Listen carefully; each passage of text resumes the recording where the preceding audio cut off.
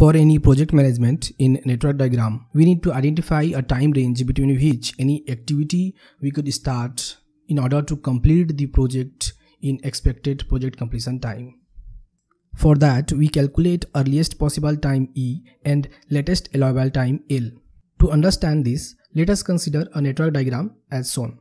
Here we have A to K different activities with their expected activity completion time in hours. First, let us know what is earliest possible time. This is the point of time written at event in network diagram. After that only any successor activity can start. To compute this, we go for forward pass computation. In this process, we calculate earliest possible time at head event of any activity by adding earliest possible time at tail event of this activity with its expected completion time. Here I and J are tail event and head event respectively of any activity, and TEIJ is expected activity completion time for it. If EI is tail event earliest possible time and EJ is head event earliest possible time, then EJ will be equal to EI plus TEIJ. Now, what if more than one activity will share same head event? Let us consider two activities 1-3 and 2-3 having 3 as common head event. In this case, we'll calculate earliest possible time at 3 by keeping both the activities in mind. Since after completion of both the activities, only the successor activity could start. Let us say 1-3 is taking 4 hours and 2-3 is taking 2 hours. So the successor activity cannot start after 2 hours. The successor activity cannot start after 3 hours. But the successor activity can start after 4 hours only, because before 4 hours, activity 1-3 will be in process and we'll have to wait for it. So in this example, earliest possible time at 3 will be 4 hours. That means if more than one activity sharing same head event, calculate earliest possible time at head event by considering it for individual activity, and maximum one will be our correct value. Now let's move to our network diagram.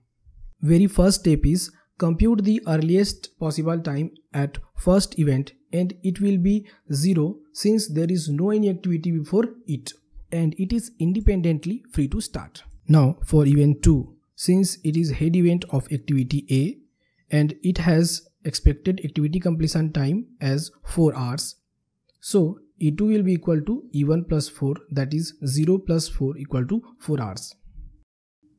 Similarly, at event E, which is head event of activity B, so E3 will be equal to E1 plus 1, that is 0 plus 1, that is equal to 1.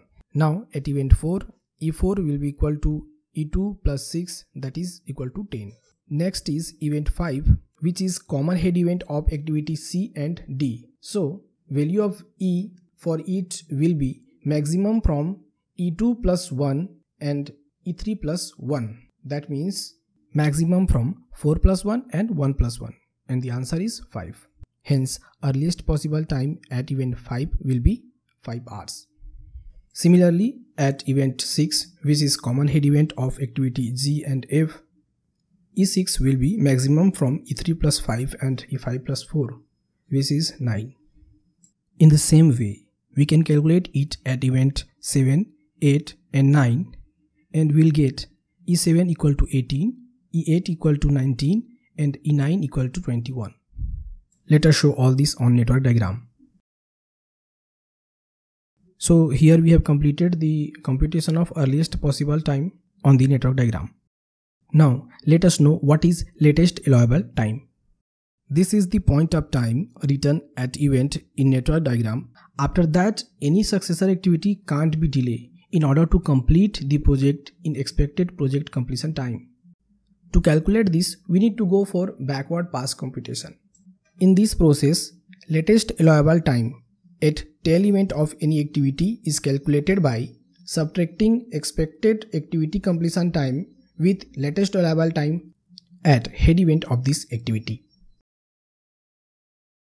Now, what if more than one activity will share same tail event? So in this case, minimum will be our correct value. To understand this, let us move to our network diagram. The first step is compute the latest allowable time for the last event, which will be equal to the earliest possible time at that event.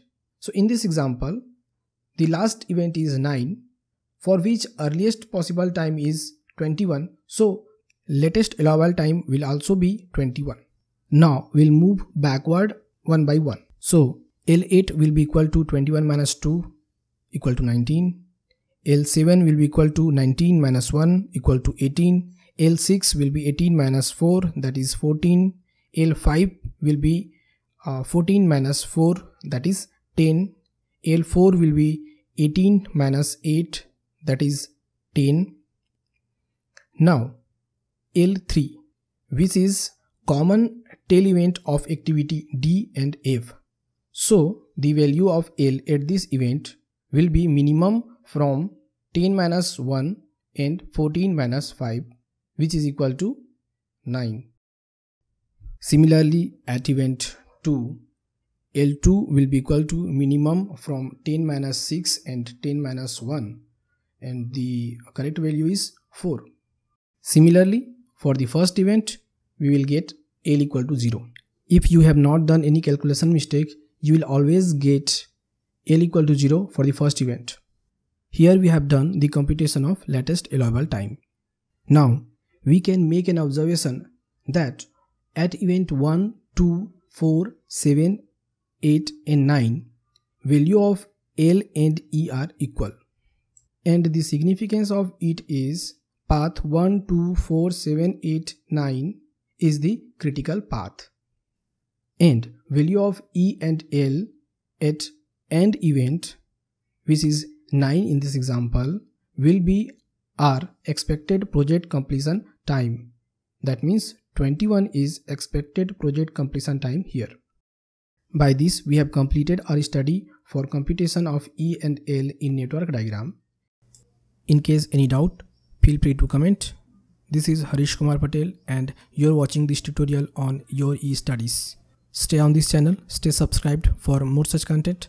Thank you.